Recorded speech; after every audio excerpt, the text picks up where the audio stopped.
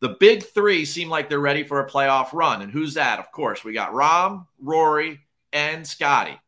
Now, I think because of that par 70 scoring, that somebody like Rory is going to separate himself, not just over the 3 weeks, but if you look ahead, Olympia Fields North Course, another par 70. East Lake Golf Club, another par 70. 2 spots that definitely suit Mr. McIlroy. So for me, not just the St. Jude, but going forward of the big three, I like Rory to round out the season. Who do you think? Well, it's interesting. This week, if you look at Rory and you look at Scheffler, I mean, Scheffler has played this tournament 5 times. He's never finished in the top 10. And Rory had a top 10 the first time he played it, but the last 3 years, no. They both missed the cut last year. They won't do that this year, my bold prediction.